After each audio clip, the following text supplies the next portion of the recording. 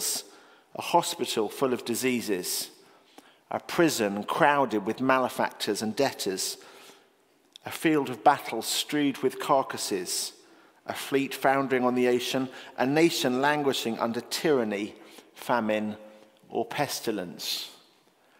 I mean, something's wrong. Unless your eyes are closed, unless you've had a peculiarly easy life, something is wrong. A world of terrorism, a world in London anyway of teenagers being stabbed almost every week by gangs of other teenagers. A world of Brexit, a world of distrust, a world of broken relationships. Something is wrong. At least I hope you think something is wrong. One of the problems about atheism, and I'll say more about this tomorrow night if you're able to join us. One of the problems about atheism is saying something is wrong doesn't really make sense because something just is. I mean, this came about by chance. We're the product of accidents. All we are is atoms, and all our emotions are is atoms. So sure, I might feel sad, but sad is just the decrease in the concentration of serotonin in my brain. And if you upped my chemical levels, I'd feel happy. And anyway, who cares about what I feel? Because all I am as a person is an impersonal collection of atoms. And good and evil are just arbitrary labels that we give to states of atoms that came about by chance. Richard Dawkins, everyone's favourite atheist, he gets this and puts it very starkly. He says, in a universe of electrons and selfish genes, blind physical forces and genetic replication, some people are going to get hurt, other people are going to get lucky, and you won't find any rhyme or reason in it, nor any justice. The universe we observe has precisely the properties we should expect if there is, at bottom, no design, no purpose, no evil, no good, nothing but blind, pitiless indifference.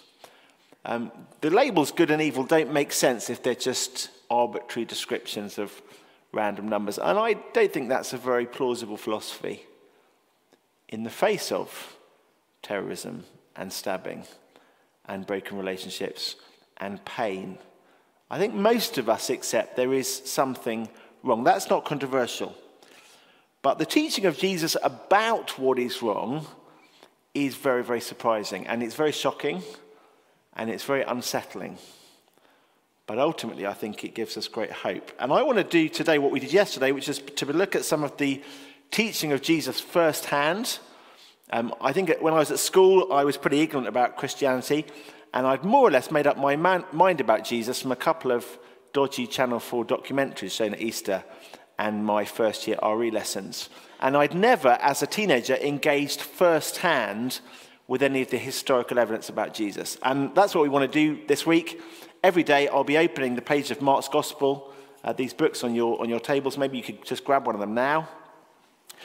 This is, or about half of it anyway, there's a study guide at the back, but about half of this is an English translation of a first century Greek text written by somebody who was a close friend of Peter, who was one of Jesus' 12 followers. So we got a source right next to the events, written at the same time as Jesus by somebody who knew the Apostle Peter very, very well. And I want us to engage with this. Yesterday we looked a little bit about why we should trust this document historically. I'm not going to go over the same ground now, but if you want to ask me afterwards, please do. But for now, let's just take this as some kind of accurate portrayal of Jesus by people who knew him. And I want you to look at his teaching about what is wrong with the world. And you'll find it on page 32. Maybe you can turn there now. Page 32 and halfway down the page, chapter 7. I'm going to read the whole section and then make some comments on it. The Pharisees and some teachers of the law who'd come from Jerusalem gathered round Jesus and saw some of his disciples eating food with hands that were defiled, that is, unwashed. The Pharisees and all the Jews do not eat unless they give their hands a ceremonial washing, holding to the tradition of the elders. When they come from the marketplace, they do not eat unless they wash, and they observe many other traditions, such as the washing of cups, pitchers, and kettles. So the Pharisees and teachers of the law said to Jesus, "Why don't your disciples live according to the tradition of the elders, instead of eating their food with defiled hands?" Jesus replied, "Isaiah was right when he prophesied about you hypocrites. As it's written, these people honor me with their lips, but their hearts are far from me. They worship me in vain. Their teachings are merely human rules. You have let go of the commandments of God and are holding on to human traditions." He continued, "You have a fine way of setting aside the commands of God in order to observe your own traditions. For Moses said, 'Honor your father and your mother,' and anyone who curses their father or mother is to be put to death. But you say that if anyone declares what might have been used to help their father or mother is korban, that is devoted to God, then you no longer let them do anything for their father or mother. Thus you nullify the word of God by your tradition that you've handed down, and you do many things like this." Again, Jesus called the crowd to him and said, "Listen to me, everyone, and understand this. Nothing outside a person can defile them by going into them. Rather, it is what comes out of a person that defiles them."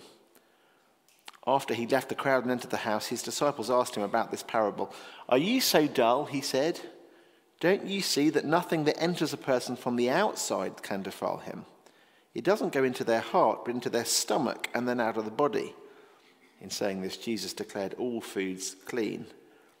He went on, "What comes out of a person is what defiles them. For it is within, out of a person's heart, that evil thoughts come: sexual immorality, theft, murder, adultery, greed, malice, deceit, lewdness, envy, slander, arrogance, and folly.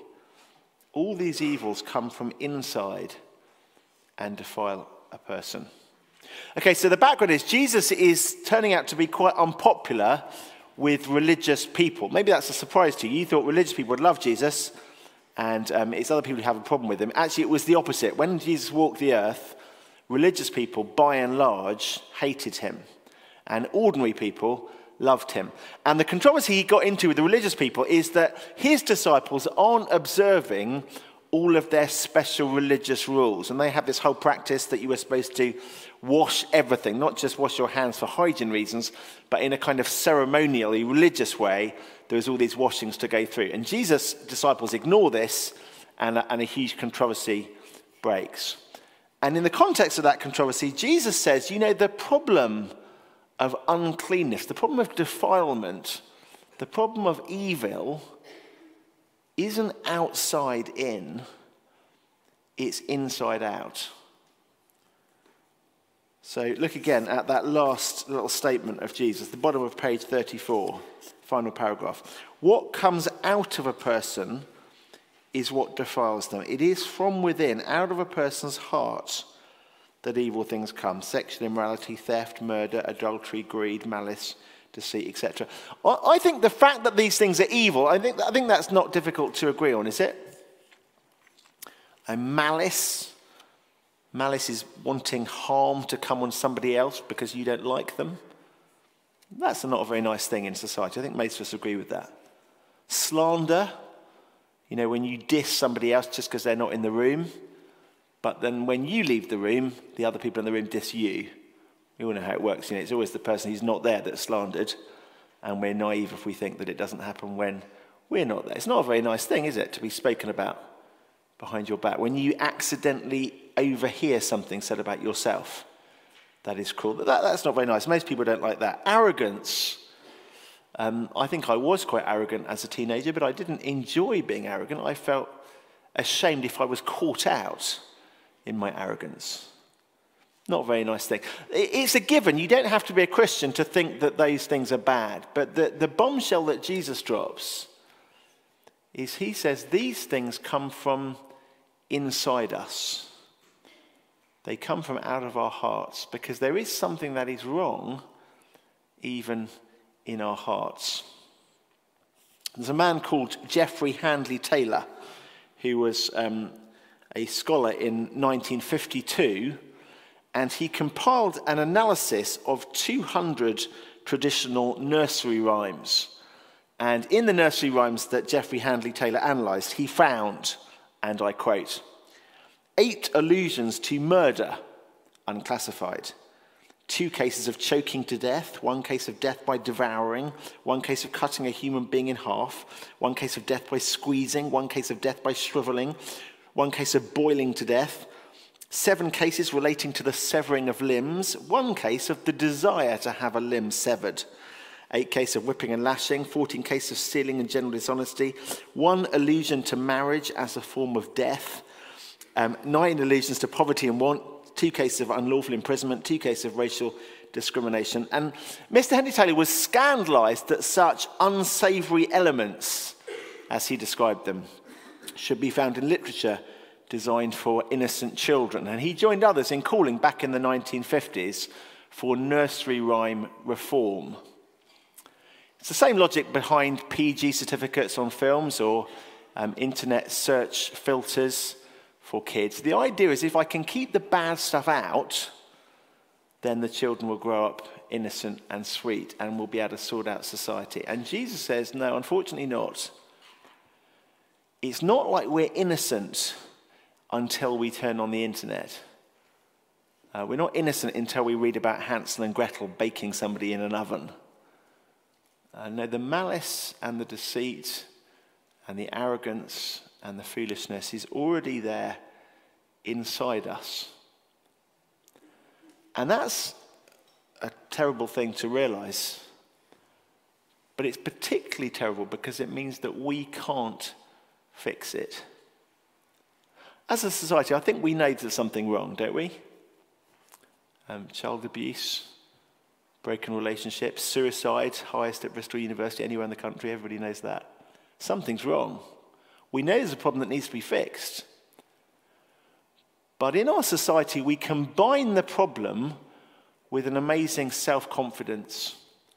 I want to allude now to a children's TV programme that I think was prime time in your youth, just judging by our age difference. And I'll just test it in this way. Bob the Builder. Bob the Builder. Well, there's an example of global brainwashing. Everyone has been drilled by the BBC. And I think that is, I mean, it's a fun TV programme, but that is our philosophy of life, isn't it? Yeah, sure, something might be wrong. Even in my own life, if I'm honest, there's things that I'm not that satisfied with.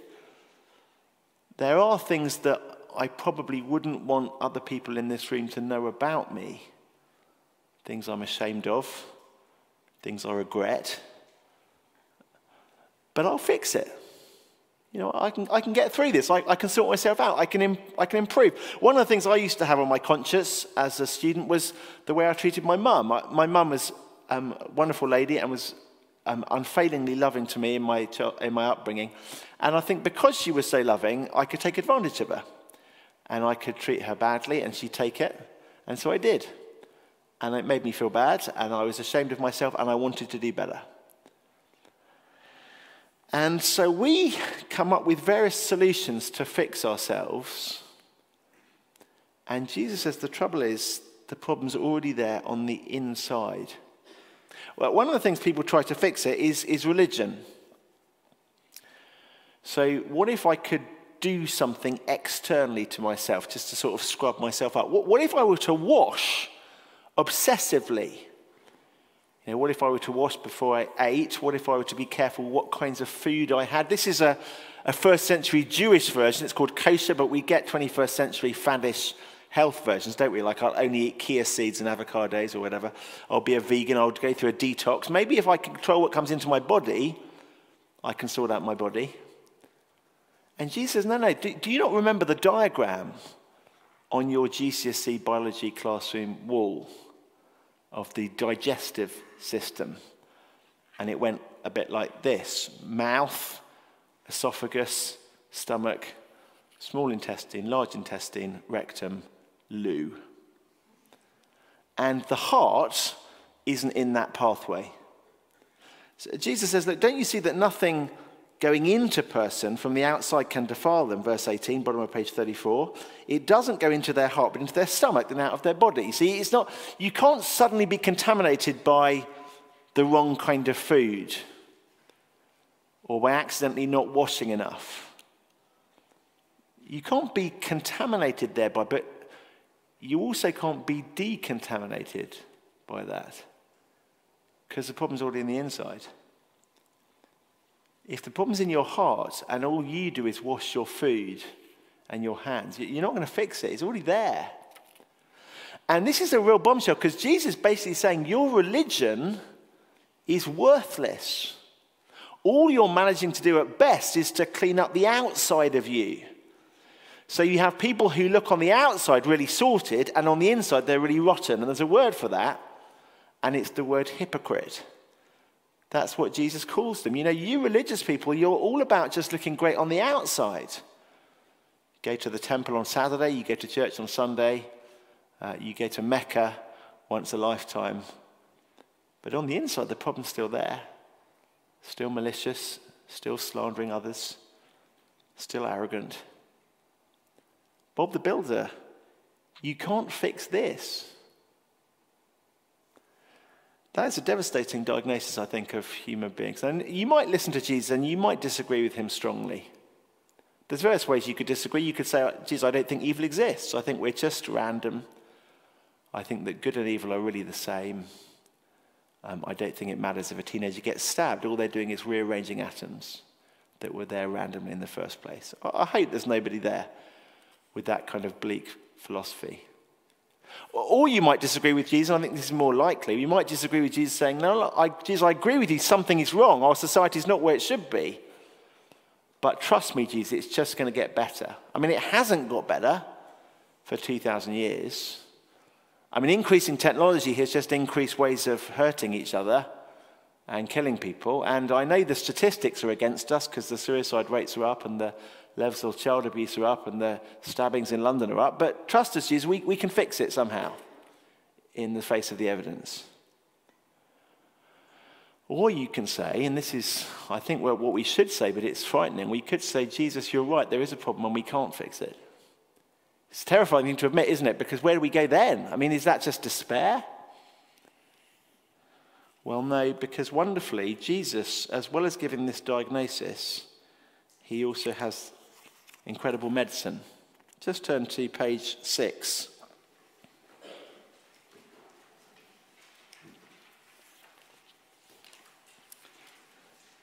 Bottom of page 6, a man with leprosy came to Jesus and begged him on his knees, if you are willing, you can make me clean. Now, what do you do for leprosy in the first century? You can't wash it away. You haven't got the antifungals or antibiotics or antivirals, whatever it is, to deal with it. What can you do? Jesus was indignant. He reached out his hand and touched the man. I am willing, he said, be clean. Immediately the leprosy left him and he was cleansed. Jesus sent him away at once with a strong warning. See that you don't tell anyone this, but go and show yourself to the priest and offer the sacrifices that Moses commanded for your cleansing as a testimony to them. Instead, he went out and began to talk freely, spreading the news. As a result, Jesus could no longer enter a town openly. He became so famous, but he stayed outside in lonely places. This is amazing, isn't it? A man with leprosy. Because you know how contamination works. You don't take somebody with tuberculosis and then put them in a bed in a hospital next to somebody who's got clean lungs and they won't get better. No, the person with clean lungs will get tuberculosis.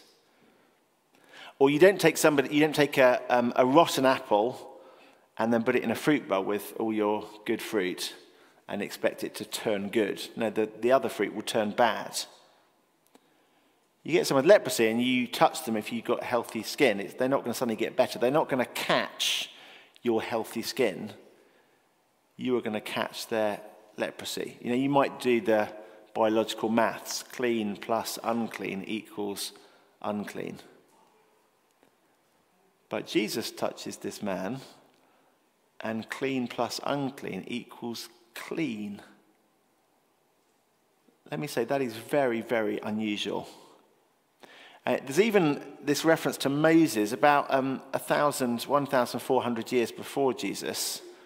A guy called Moses, writing in the Jewish scriptures, had described what to do in the case of someone being cleansed of leprosy. And it's in the priestly manual, and all the Jewish priests know about this. It's in a book called Leviticus, chapter 13 and 14. And I like to imagine that God put this in there just to tease the priests for 1,400 years, waiting for this day. You know, they've all got to learn it at their priest college, but no one has ever had to use it. This is what to do in the case that somebody gets better from leprosy. They never do. And then this guy turns up, and I'm here about the leprosy, and they're like, leprosy? Get back. No, I used to have it. I don't anymore.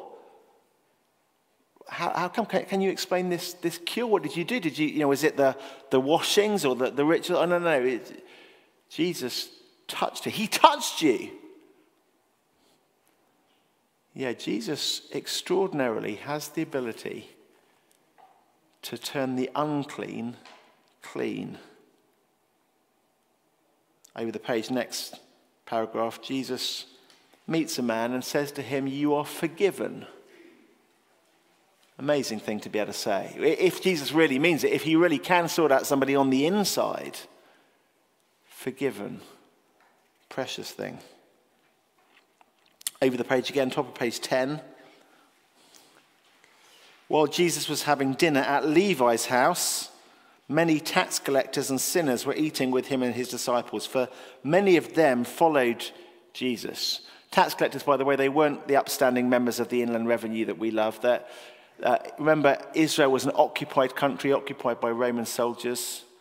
Tax collectors were Jews who worked for the occupation, taxing their own people and giving it to the enemy. People despised them. And they loved Jesus, these outcasts, sinners, prostitutes. They loved Jesus. And the religious people, they were scandalized. When the teachers of the law, who were Pharisees, saw Jesus eating with the sinners and tax collectors, they asked his disciples, "Why does he eat with tax collectors and sinners? What is he doing, hanging out with these kinds of people? People in the moral gutter." And Jesus heard it and said to them, "Oh, it's not the healthy who need a doctor, but the sick. I haven't come to call the righteous, but sinners." I used to think that the world was divided into good people and bad people. And when I first heard the Christian message in Cambridge as an undergraduate, I remember a talk at a church I went to that was designed for the kids. And sometimes it's the kids' talks that may stick in your mind. And the minister said, "We divide people into two halves, good people and bad people. Jesus divides people into two halves. Bad people who think they're good and bad people who know they're bad." And I wonder which kind you are today. Bad people who think they're good. Jesus' word for that is, you're a hypocrite.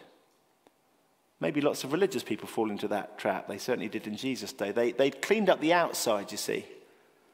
And so they thought they were better than everyone else. And Jesus says, your hearts are just as far away from God as everyone else. Or, today, this lunchtime, are you a bad person who knows you're bad? You accept the diagnosis. You say to Jesus, "You're right, I have got a problem. Some of the evil things in my life, they came from inside me. I don't like what's there inside. And I can't fix it." And Jesus says, "I can fix it. I can make the unclean clean. I can forgive. I'm the sin doctor. Come for those who are ill morally." Thank you very much for listening. I'd love to talk to you more. Please take these away, by the way. We've looked at just a couple of pages. I hope you'll agree it's more interesting than you might have expected. Please take it away and read more, but otherwise, more of this tomorrow. Thanks very much.